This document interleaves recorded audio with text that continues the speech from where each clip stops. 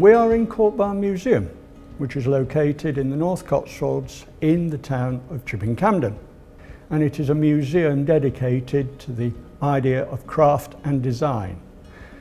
In particular, the museum focuses upon the period after 1902, when Charles Ashbee brought his Guild of Handicraft to the Cotswolds from the East End of London. A remarkable group of people came with Ashbee, inspired by him, encouraged by him. And when you understand that these people are moving almost as an article of faith to the North Cotswold, then you realise the charisma and the pulling power that Ashbee must have had.